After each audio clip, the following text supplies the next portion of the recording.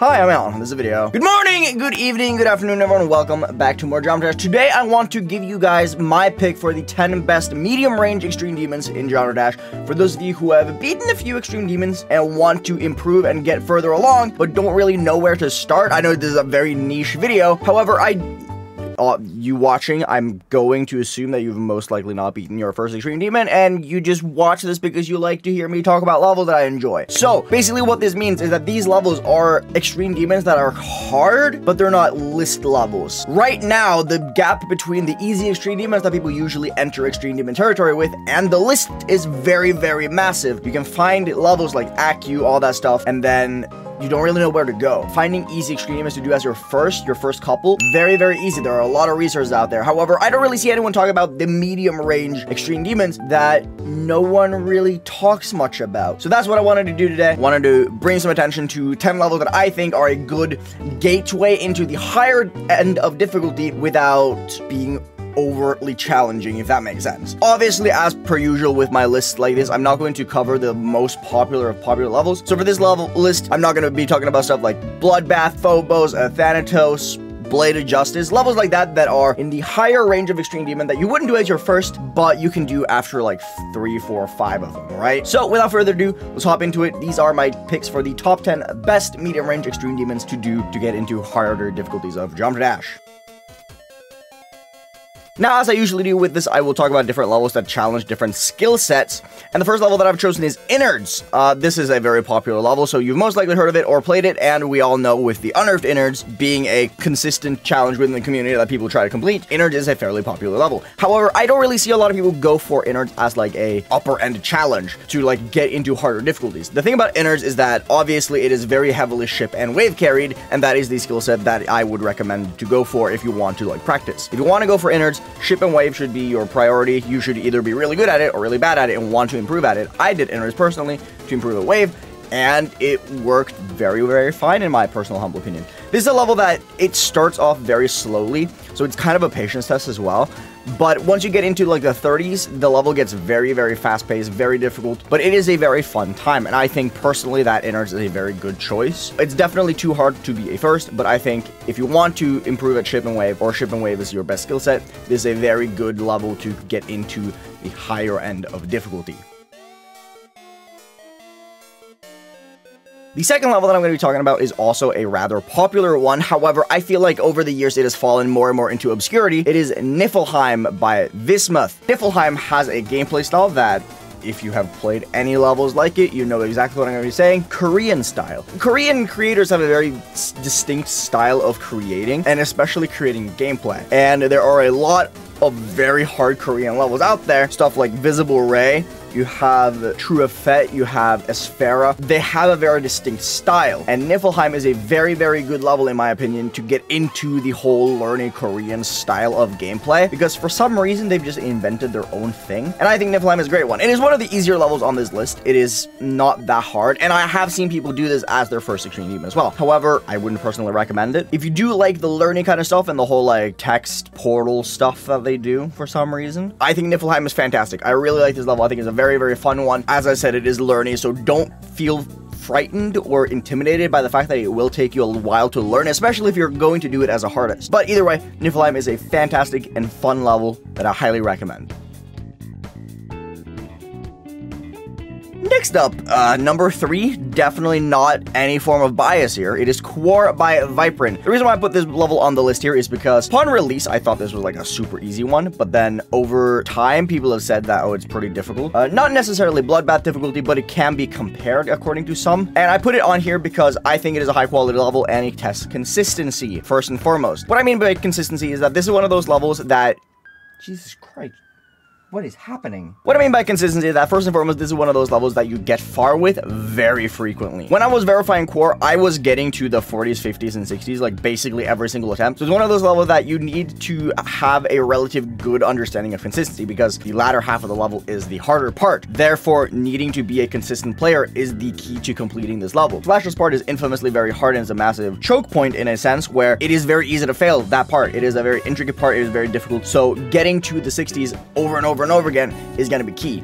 If you enjoy consistency and you're a consistent player, do check this one out. I think it's a fantastic one. Quaoar, by Viprin, very, very solid.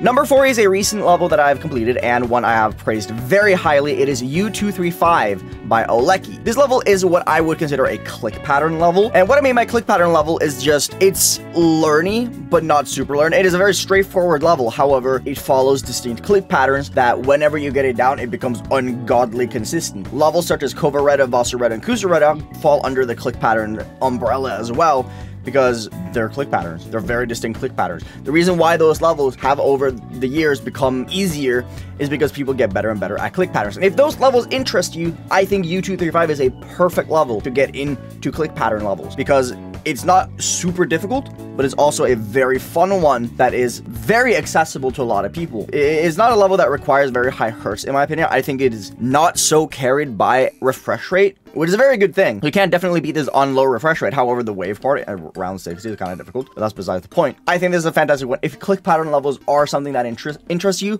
U235 is a very, very good one, in my opinion.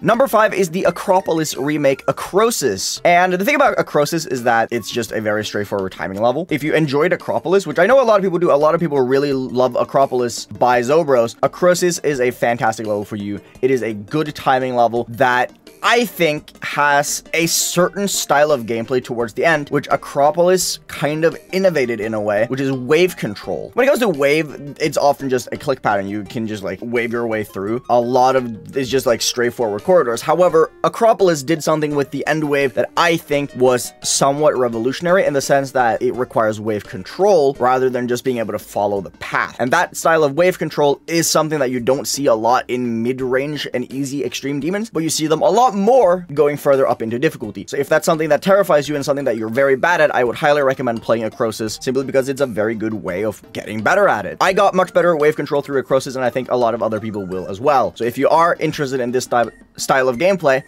Acrozis, highly recommend.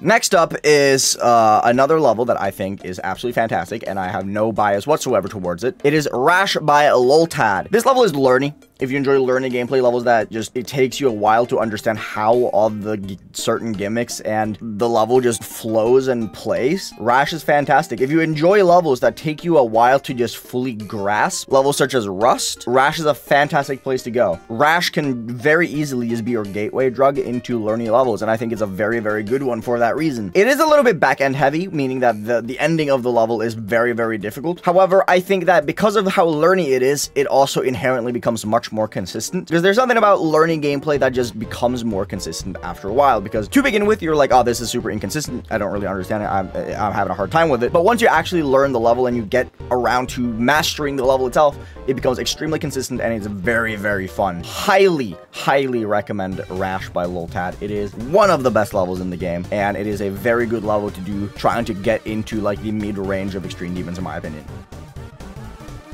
Next up is a level that I don't really see anyone ever talk about, and it is a level that I think is one of the best all-around extreme demons in this range of difficulty. It is Torsion by Revolt. Torsion is one of those levels that it doesn't really necessarily test one particular skill set, it just checks if you're consistent with everything. It has wave, it has ship, it has timings, it has absolutely everything. It has a little bit of memory as well towards the end. Very solid level if you just want to be an all-rounder, and I don't think there's any level in this range of difficulty that tests it better than this one. I think it's a fantastic level. Number 8 is one of those kind of claustrophobic-ish levels. It's a style of level that got popular with Cognition. It is Carcano, and this level has been nerfed since I beat it, so I don't have the best understanding of how hard it is now. However, from what I've heard, it's still around the medium range of difficulty. It is a very fun level. I really enjoyed it even before the nerf, and I think it's a very solid level. It tests timings, and that's pretty much it. It has a really hard wave part, but for the most part, it is just purely a timing level. If you are a timing player and something like Cognition sounds like something that you want to do as like your end goal, or maybe even Oblivion, I think Carcano is a very good place to start, and it's a very fun one as well. It is surprisingly enjoyable. I'm the kind of person who looks at something like Cognition and I'm like, that does not look fun whatsoever, but I had fun with Carcano. Maybe you're the opposite. Maybe you're gonna have fun with Cognition and not Carcano. I don't really know, but I think Carcano is a very good level to just like get into that style. It has a lot of like hit late, hit early kind of situation where the inputs just look much harder than they are. I think visually, Carcano is one of those levels that look super difficult, but it is very approachable and it is also very straightforward. It's easy to learn, it's easy to pick up, and I think it's a good level for anyone to try. Number 9 is the only XL that I have on this. Sadly, there aren't a lot of like super long XL mid-range extremes. Not that I've completed at least. So this is the only XL that we're going to be having on this list today. It is Shock Therapy by Arb and Gang. This is one of those levels that just all around tests a little bit of everything, really. It has a wide range of difficulty, a wide range of gameplay styles, and it is just a very fun level. I thought this was an absolute blast to play back when I beat it. I beat this as a second hardest, and I thought it was absolutely amazing to play. It is an XL level, so it obviously comes with the unfortunate side effect of being very long. But if you enjoy long levels, I think this could be a very good one to go for. It has all around difficult gameplay in every single category. It has wave, it has ship, it has duels, it has timings and everything. It has nerve-wracking slow parts in the middle of the level to just make it more scary. And it has an ending that is very, very tight, which is very fun. Obviously, we all love the good old super difficult impossible endings, right? Yeah, I know you do. And the last level that we're talking about today is probably the hardest one as well. It is a level that I recently beat, and I needed to throw in a wave level here because there's always that one person who's like, oh, I want to be the next Akarn. I want to beat every 9 circles level ever. The level that I've chosen is Hyper Paradox. It is probably one of the hardest ones. Just a very standard 9 circles level. It's a fun one. It's a very enjoyable 9 circles level. Therefore, I think it is highly worth playing. Either way, I think Hyper Paradox is a good wave level for anyone who just enjoys 9 circle stuff. It's a list about mid-range extreme demons, and nothing screams extreme demon more than 9 circles levels. Therefore, I had to throw one in. But don't get me wrong, even though I feel like I'm kind of like obligated to put in a 9 circles level, I do still think this is a good level, and I would actually highly recommend anyone playing it. Hyper Paradox is one of those levels that it tests a little bit of everything. It tests the jankiness of duels, it tests fast inputs and spam, it tests interesting click patterns, and it just tests a little bit of everything, really. That's the thing that I think Hyper Paradox does well, is that it tests all of the different styles of 9 circles gameplay and wave gameplay. Therefore, it's probably one of the best ones to do for improvement.